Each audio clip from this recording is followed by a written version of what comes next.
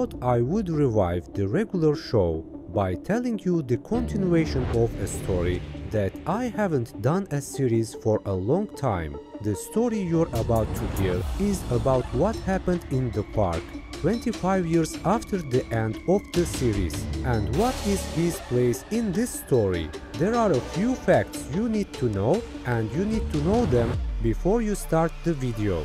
1. This story is canon. That is, this story really happened 25 years later. This was confirmed by the screenwriters. 2. I have always done the original story of the series on my channel. I highly recommend it if you want to learn the unknowns and the story behind it. 3. This story does not have a cartoon series, and this is a cartoon, but as I said, the story is canon. 4. To be honest, I did not read this. A YouTube channel made this video and I saw it from him. This channel called Boom made this video about 3 years ago, so he is the original owner. While thanking both of them, I will try to tell you this video with the difference of the original story. So, before starting the video, you can like the video, express your opinions in the comments and subscribe to my channel if you are not subscribed. Thank you to my fellow members, and don't forget to stop by for theories if you haven't come to my Discord server yet.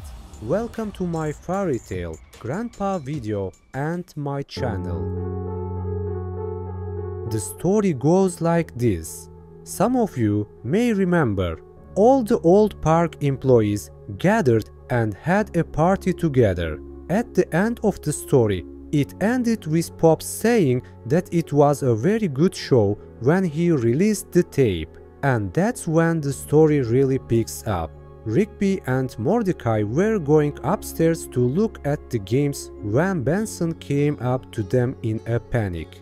I know you don't work in the park anymore, but if I ask you for help, you won't break me. He looked at them with pleading eyes.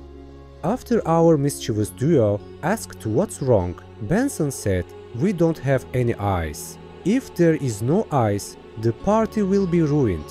He looked at them with worried eyes and asked if they would please buy ice from outside. For the sake of the past, they said, "Of course we will, don't worry about it," and entered one of the streets behind the park. In this part, I want to tell you something to make you realize. You remember, similar events used to happen in the old continuous series adventures. Benson, Rigby and Mordecai would give a ridiculous or important mission. They would screw it up, and on top of that, they would end the story with a strange anomaly. Now we are facing an event, just like 6 years ago. The sad part is that we are getting older. It has been 1.5 years since I told you this story, and more than 6 years since the series ended. Maybe in 10 years there will be no one left of us, and only a handful of people will remember this. Just like the forgotten Samurai Jack, sadness has set in. Sorry, this video is a bit like reminiscing. Anyway, let's continue the story. Suddenly, Rigby's wallet is stolen on the street they enter. While they are chasing the person who stole it, a lot of goblins appear in front of them. When these goblins were about to attack them, they were saved by another goblin. Our duo explains the situation to the genie, and the genie helps them how to get the ice. Where the genie takes them, there is a genie that defecates ice. Forget the absurdity of the event. What is a genie that defecates ice? Anyway, they get the ice from the genie and set off. After thanking the genie, Mordecai and Rigby ask how they can pay you back. The genie laughs with a sly smile, saying that you want to pay your debt. Anyway, when they wake up in the morning, they see that Mordecai and Rigby have returned to their young selves. As they look at each other, unaware of what they are, a note slipped through the window. In this note, He completes by saying that you paid your debt by taking your children and I sent you back 25 years ago. Our duo rush to that place to find the genie again, but they can't find that street again. As always, our SIK piece intervenes in the situation. Later, they learn that for the street to be there again, the name of the street and the time they passed through must match. Otherwise, the portal cannot open again and they cannot find the genie. Knowing that there is someone who can fix this, they go to the mayor and tell him about the situation, but he ignores them and rejects their offer. On that very day, there is an election and the two of them put banners all over the place, declaring their candidacy for the presidency. As a result, they become president. Their first job is to change the number of the street. Immediately afterwards, they give the presidency back to the former president. They go to that street at that exact time and go through the portal. Mordecai, Rigby and Skips find the castle of that cunning genie. While meeting the genie, Mordecai and Rigby see their own children, but their children don't recognize them. The genie throws them out. Meanwhile, a messenger comes to the genie and says that one of his children will make a coup against the genie. They realize that the genie who kidnapped their children is actually facing such a job because their own children are bad, and they make a deal. Mordecai and Rigby say that the genie will make their children respectful and good. As a result, they want to get their own children back in return for their good children. The genie also accepts this offer.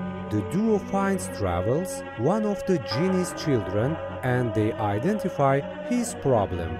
Travels faces communication problems in general, and they think that the remedy for this will overcome it by training next to the muscle man. When they go to the muscle man, Travels cannot get along with the muscle man. The duo finds a magic item and they use that magic item over and over again until the day when the muscle man gets along with Travels by constantly rewinding time. Now, here I understand this briefly, but this process is quite long. Then Travels makes a deal with the muscle man and completes his training. Now Travels can talk and communicate with people very easily. Then they find the second child of the genie. The problem of this genie named Portusha is game addiction. That's why they are extremely irresponsible. In the past, this problem caused them a lot of trouble and they couldn't solve it themselves. That's why they ask Benson for help, but they get a negative response. Just then, Mordecai and Rigby look in the corner of the room and see items from their old adventures. Using these items, they turn the Benson into a kind of arcade game. The logic of the game is to do the chores in the park, and Portusha, thinking he is playing a game, completes the chores and thus gets rid of this problem, while Mordecai and Rigby are congratulating the genie for educating their children. He suddenly appears with a huge army. Then thank you for raising my goblin children. Thanks to you, they can now lead my army. Now it's time to take over the world. He laughs at them. In the meantime, even though they have their children, they wage war with the whole world against this goblin army. But they lose. After this part, the whole team gathered again, but a long time has passed, and they are preparing to defeat the genie for the last time, because the genie has taken over the whole world. After an epic battle, suddenly they come to the present day. The genie laughs at them, saying that because you educated my children, I gave you a 25-year adventure. Just like in the old days, I had a good time for you. The duo, who are angry at this, tie the genie to a rocket and throw it into space. That's how the book ends. In fact, I think they could have made this into a mini-series and it would have been perfectly enjoyable to watch. I wonder what your ideas are on this subject. Don't forget to express your thoughts in the comments. See you in the next video. Like the video and take care of yourself. Goodbye.